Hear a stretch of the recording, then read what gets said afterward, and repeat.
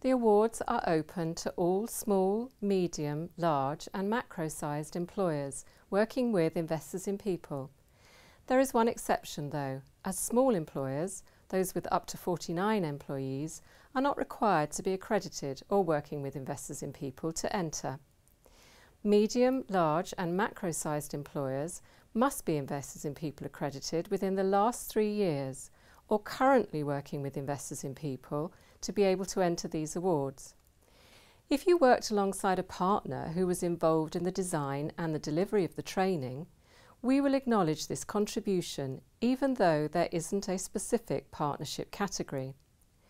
This type of entry, however, must be submitted by the client organisation whose people have been trained, and the organisation must also hold or be working towards an Investors in People accreditation. Entries that are resubmissions will only be accepted from 2011 entrants to ensure continuity, and are also invited from the previous year's National Training Awards winners who wish to compete for a higher award. Please note that winners of the year cannot resubmit the same entry within 2 years. The NTA Learning Framework model incorporates key elements of the Investors in People framework and offers organisations a powerful evaluation tool.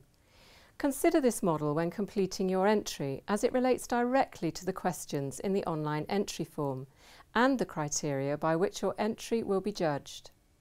Many past entrants have incorporated the framework into their longer-term evaluation strategies, as they have found it so useful.